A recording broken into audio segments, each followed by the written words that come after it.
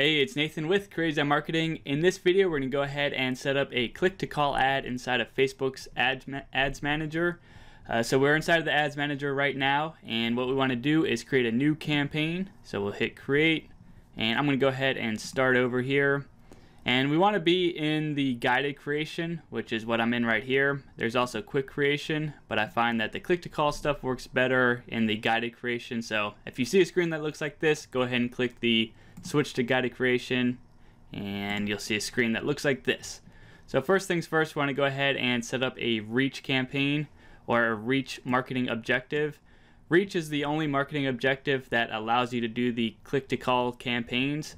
So we need to go ahead and select that as our option. So reach, and I'll just do example click to call. I'm not going to worry about caps or anything like that. We're not going to worry about split testing or budget optimization. We're just going to move on.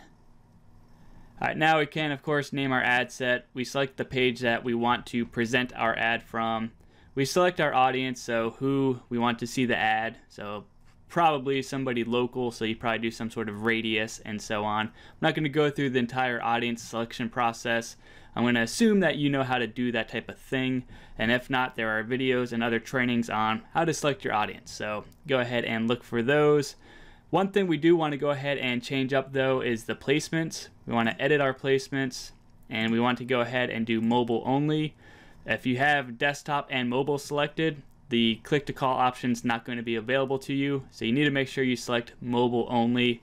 And then you probably want to go ahead and show your ads mainly in the feed section. I do believe the marketplace will work, and there might be a couple other places that it might work, but we'll stay safe with the feeds. Alright, so feeds are good, and you can try the other ones and see if that works as well. Let's scroll on down here. Set your budget, set all these settings that suit your needs, and we'll hit continue. Alright, now we'll go ahead and of course create our ad. You can name your ad up at the top, come on down, select the format, come on down some more, select your images, come on down some more, and what we want to do here is select the add a website URL, and when you select that option, it's going to drop down a call to action option here. Let's go ahead and click it, and you see now that there's the option to call now. So if you don't see that, you set something up incorrectly, but you should see a call now option.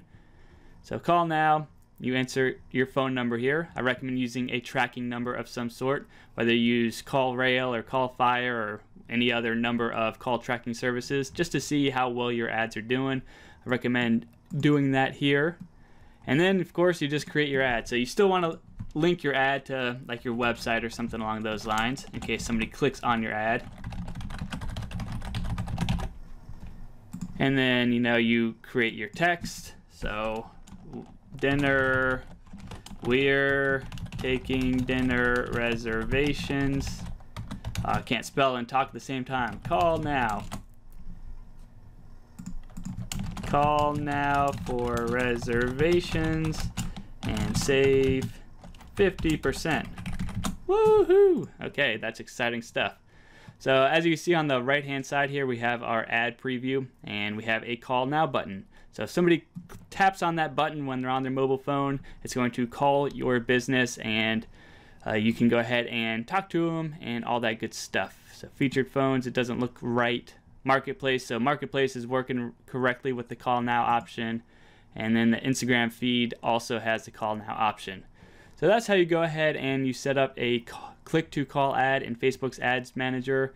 Remember, the main thing is to set your marketing objective as reach, and also on your placements you want to make sure that you select mobile only. With those two options selected, you should see the option for the call now button, and you should be good to go.